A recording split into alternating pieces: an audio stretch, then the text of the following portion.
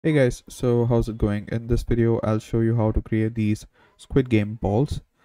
And all you have to do is just go to canva.com and then you go to create a design. And then you just type in square or just type Instagram because we want an Instagram type post for square post. Yeah, 1080 cross 1080 pixels. Just gonna take that. Okay, so you have that. And then you go over to elements and then search Squid Game, then you go to graphics, and you have these triangle, square, and circle shapes, right? So we're gonna need all the three. I'm gonna start with the circle. Let's change this background to black. So there you go. Let's go, and then select the circle and change it to white. All right, and we're gonna duplicate this. We're gonna duplicate this as well. We're gonna change this to square. Okay, and we're gonna change the color of that as well. There you go. And then this will be a triangle. You can get rid of the circle. Okay, and the triangle will be a white triangle. There you go. We're gonna download these three images. To do that, just go to share, download, and pages 1 to 3. Just download it to your computer. Alright, so here I am inside Blender. Let's just delete everything over here. Now I'm just going to go to render, cycles, GPU, bring down the samples to 32. Let's go for optics. If you don't have optics, that's fine. You can just keep open image denoise. That's fine. Color management to standard and medium contrast. Okay. You can change this to medium high contrast as you wish. Like, we'll take a look at that later on.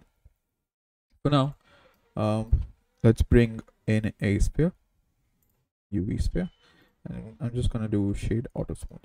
Okay, and now let's go to shading tab, and now over here we're gonna create a new material.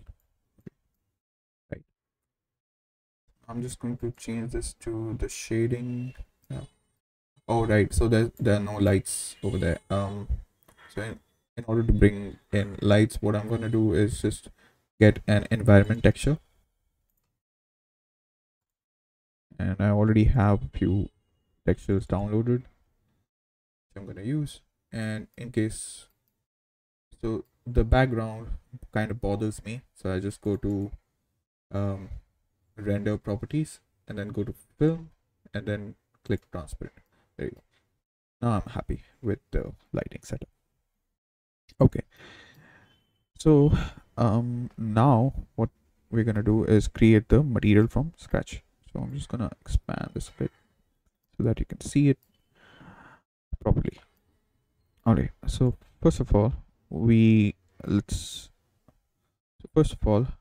just check if you have Node Wrangler enabled or not. Go to edit, preferences, and see if you have Node Wrangler installed or not.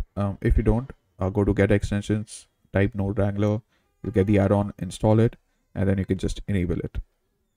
Okay, so now click on principal BSDF node, Control T, and you get image texture node over here.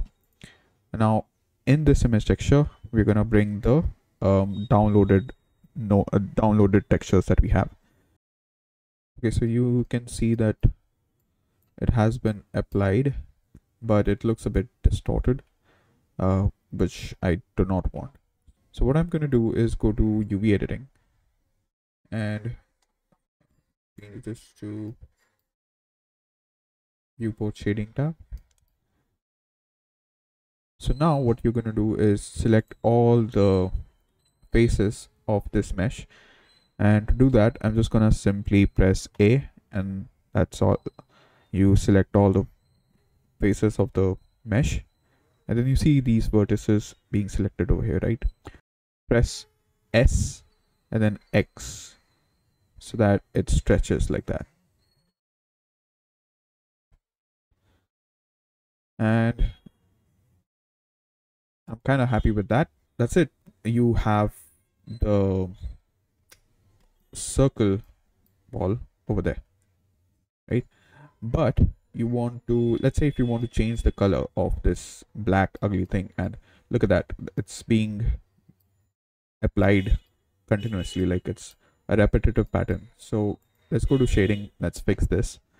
We want to change the repeat to clip, and now it's looking all right. But what I want is to change the color of this black ball. I don't want this to be black, I want this to be pink.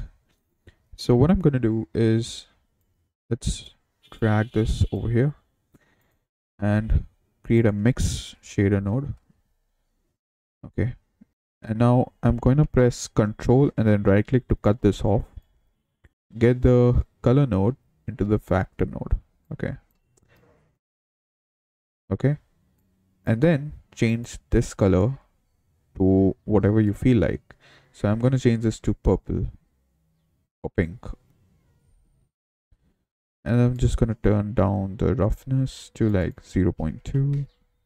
Okay, now another thing is that this circle is black, but I don't want it to be black, I want it to be white. So what I'm going to do is create another principal BSDF node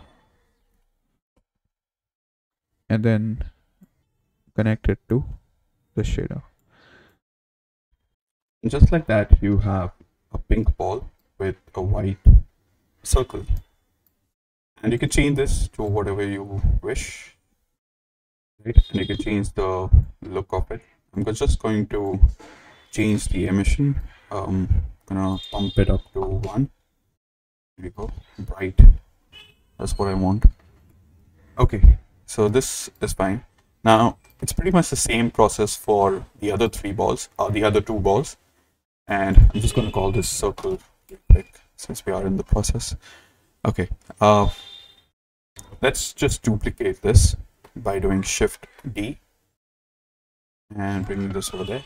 Okay, now this, I want this to be a square, right? If I want a square, I'll just go to this button, and that means that material is duplicated, and I'm just going to call it square. Okay, and now I'm just going to change this image over here. This was 1.png, so I'm just going to change this to 2.png. I'm just going to select the square really quick, and this can be done from your own computer very easily. And now that's selected and you have square.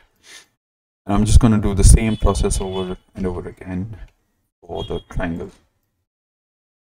And this time this will be triangle material. Okay, and then I'm just going to change this to the triangle. There you go. Okay, cool. So you have the Squid Game balls.